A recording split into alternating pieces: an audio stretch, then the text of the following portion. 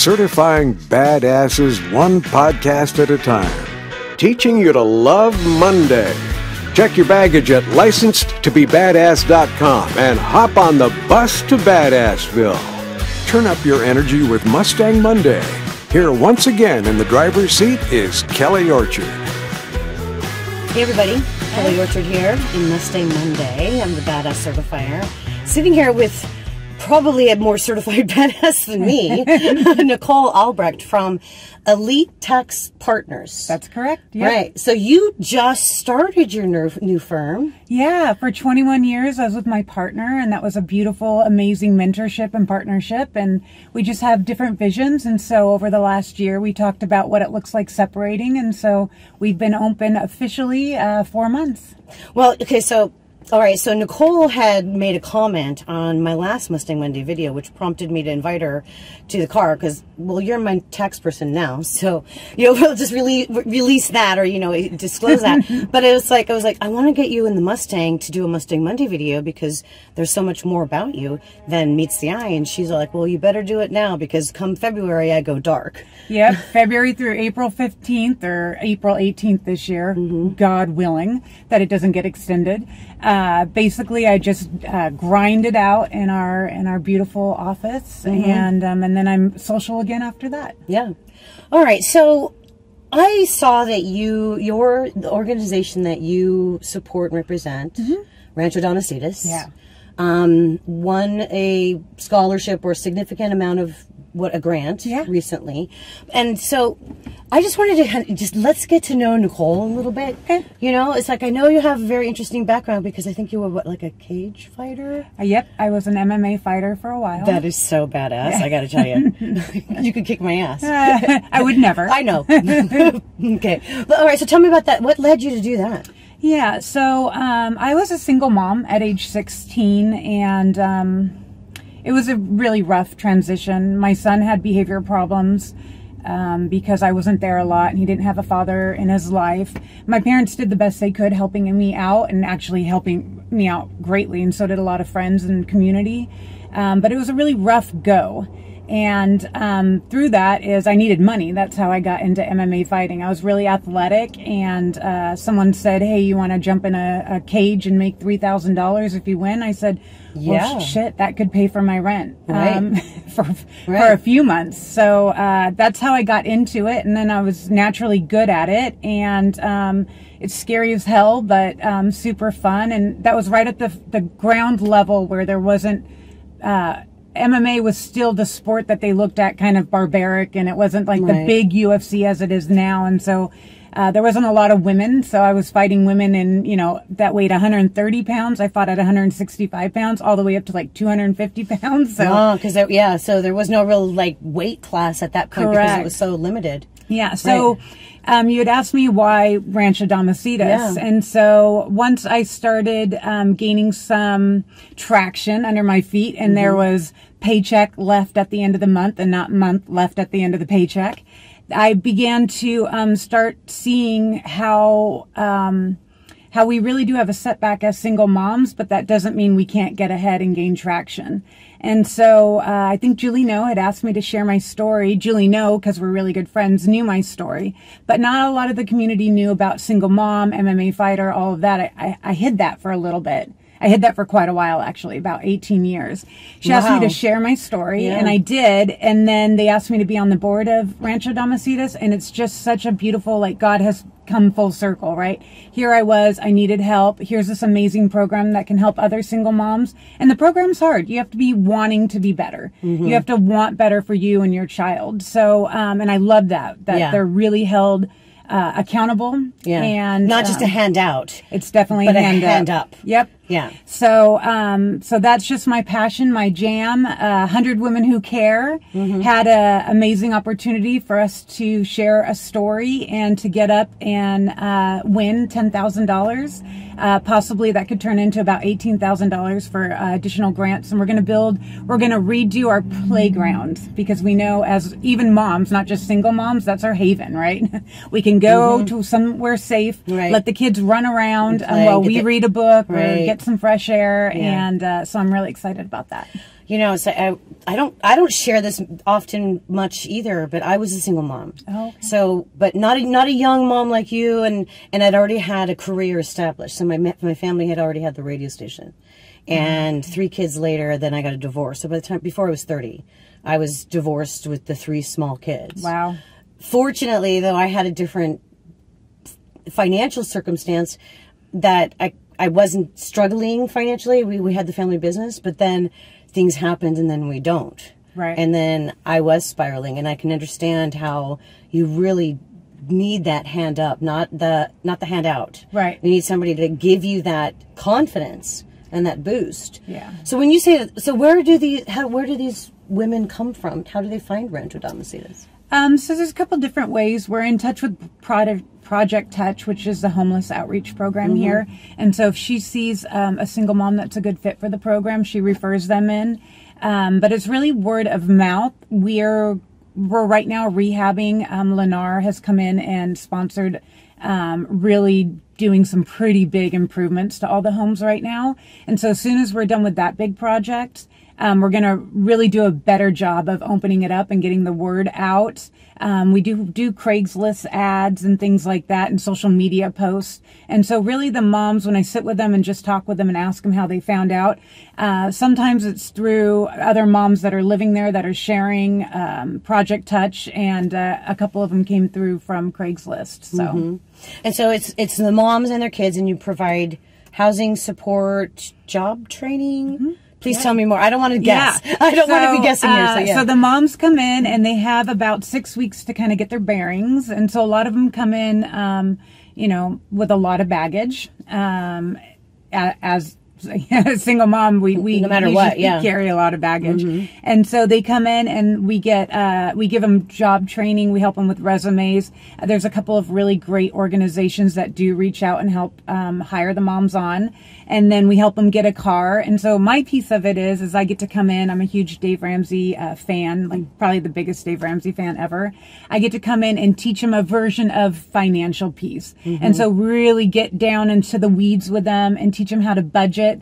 And they are required to pay rent. It's a small amount, but we need to get them started on the right path, right? Because we're always going to have rent, utilities, and things like that. They get parenting classes, cooking classes, healthy living classes, and the therapy and the support that they need wrapped around them. What's also great is single mom is a very lonely journey, and they cohabit. There's 2 to 3 families because these homes are pretty large, and there's 5 homes on the property. And so they learn how to get along, and that's challenging sometimes. And then they also, that's their support system, because a lot of them don't have family. And so, you know, it's really cool when someone's like, oh yeah, I was able to babysit so that they could attend their AA meeting. And then in return, she babysits so I could pick up an extra shift and get a couple extra bucks, you know, this paycheck. That is so amazing. Yeah, it's really cool. Yeah.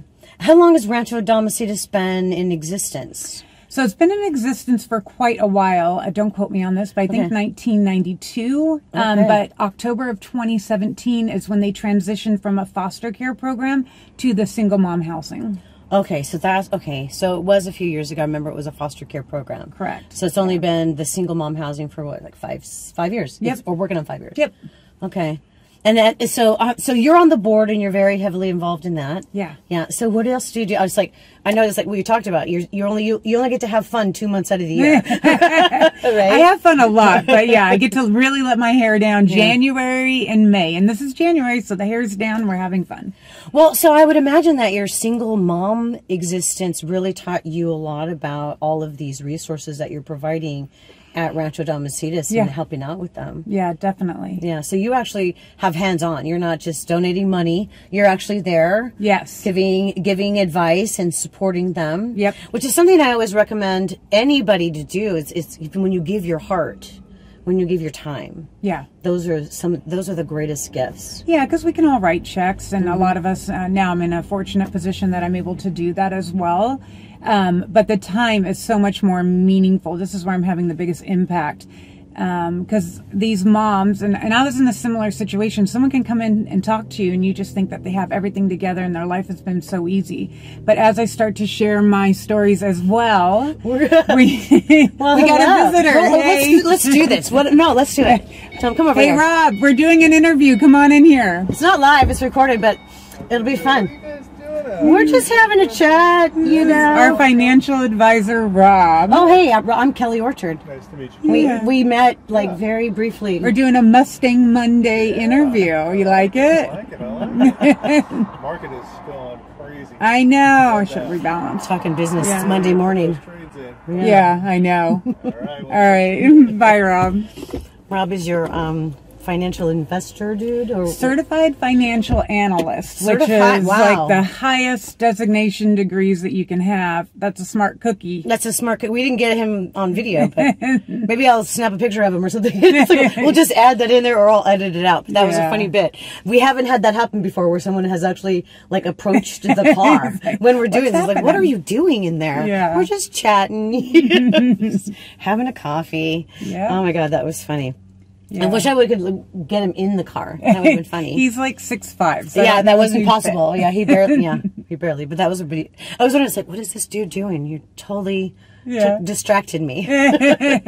We were talking about Rancho Damacitas and the moms. Come back. Yes, and the moms. And so I think that my unique. It's I know that I'm helpful on the board because I'm the treasurer, so I'm always looking over the financials and everything like that. But what I love doing is to mentor with the moms, and it's to have someone that's walked in their shoes and to see that it is possible and to provide that shining light of hope, I think is very incredible, because and I feel so blessed that I'm able to do that, because it's hard. That's a hard walk, being a single mom, and being, most of the moms are homeless when they come into our nonprofit, and so it's just a really cool position. I just think that God has me in the right spot. Oh, absolutely. Absolutely.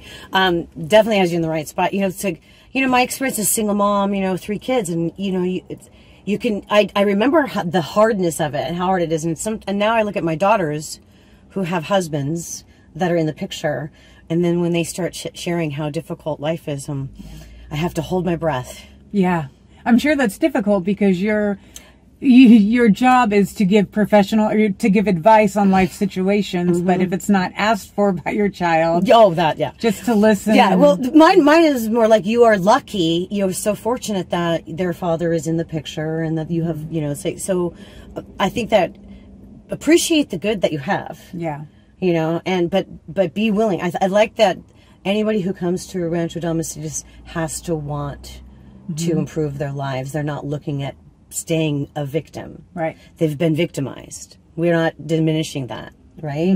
But they don't want, they're choosing not to be a victim. Right. And to pick themselves up and accept help. Sometimes that's the hardest part too, is to ask for and then accept the assistance. That is the hardest part. I remind my son of, one time it was very difficult. It was around Christmas time, and I believe it was Rotary, but I'm not entirely sure who it was. But we opened up our low-income apartment door, and I had $20 for Christmas gifts that year. And I know it's not about the toys and things like that, but I'd opened up the door, and there was 2 huge trash bags filled to the brim of toys and a brand new bike out front.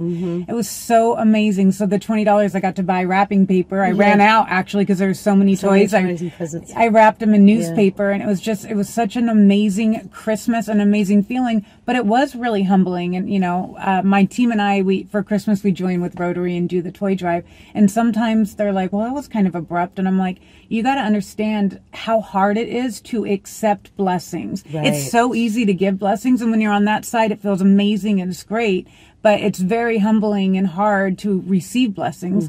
Although that's how God has positioned us. He wants us to receive and give. So it's kind of interesting with that, but it is hard. Yeah, it is really hard. And, it's like, when I first started out as a therapist, it's like my story's obviously different. I was a single mom, so when and I was doing all right, my dad and I had a consulting business. Now my kids are teenagers, and I owned my house, and I got sick. And that's when my financial doom began. And so then in grad school, so I lived poor as a church mouse for quite a few years, trying to build up to becoming licensed to become a therapist. And my message is that no matter what happens, you can rebuild your life. You can find a dream and pursue it and get there. But it also takes help of other people and accepting it. Because that's one of my biggest weaknesses, is that I don't always ask for help, but I'm always willing to give it, you know. And so you're right, though, it is about accepting and receiving. And that is so strange, because that's kind of like my word this year. I do a word of the year. Okay. And my word this year is receive. Okay. Because I have, too, also had friends remind me, it's like, you know, you give and give and give. You've got to let yourself receive. And I don't know, would that be your message for some badasses out there? I think so, yeah. I love that. I do too. Yeah. I really do, Nicole. That was a really good message. So a badass tip. So kind of expound on that if you don't mind. I don't want to put you on the spot, but it's the humble yourself to ask for help when you need it and be willing to receive it. Yeah, I think it reminds me of a financial peace class that I took. And there was a single mom going through that class, and she was military, and she had some money, and she was learning she was paying off a lot of debt that she had gone through a divorce as well. And she still gave, she tithed, she gave a lot. And it was really interesting because she went out to lunch with someone who was really wealthy. And that wealthy person had a message from God to pay off that woman's debt. And so she said, you know, during lunch, how much debt do you have left? I forget the number. I think it was around $8,000. And the next week she opened up a letter, and it was an $8,000 check to pay off her debt. She had the hardest time receiving that. She wanted to give that $8,000. I just can't accept this, right? We had to remind her, like, hold on. You have been praying. You have been diligent. You have been a good steward with your money now for 4 years. This is God's blessing. Allow this woman to be the vessel through God to get this blessing so that you could finish this journey. This chapter's done. Move on to the next chapter. Yeah. And so receiving, although it would have been hard for me as well. Yeah, me too. Is beautiful when you just allow it to happen, and you're appreciative when it happens. I do recall somebody saying that, Kelly, you are denying me the blessing of helping you. Yeah. It will make me feel better. Exactly. If you just let me do this. And it was a God thing too. I had to stop, and it was, okay, you're right. You know, because I'm usually the one that's the giving. Yeah. And we do have to, you know, be willing to receive. And that is my word of the year. I can't believe you brought that up, you know. Awesome. It is awesome. That's how it works. All right, everybody. So Nicole Albrecht, Elite Tax Partners, and, you know, on the board of Rancho Damacitas, which is very near and dear to your heart. It is. Yeah. So, and your badass tip is be willing to receive. Yep. All right, so I'm Kelly Orchard, the Badass Certifier. Now, this is very casual. That's my tagline. Just say it with me, will you? I will. We are reminding you to be bold, be brave, be confident, and be badass. If you enjoy these interviews, you can watch videos of Mustang Monday on Kelly's YouTube channel, too. Grab your Badass Habits ebook. Get started on your badass journey. Go to licensedtobebadass.com.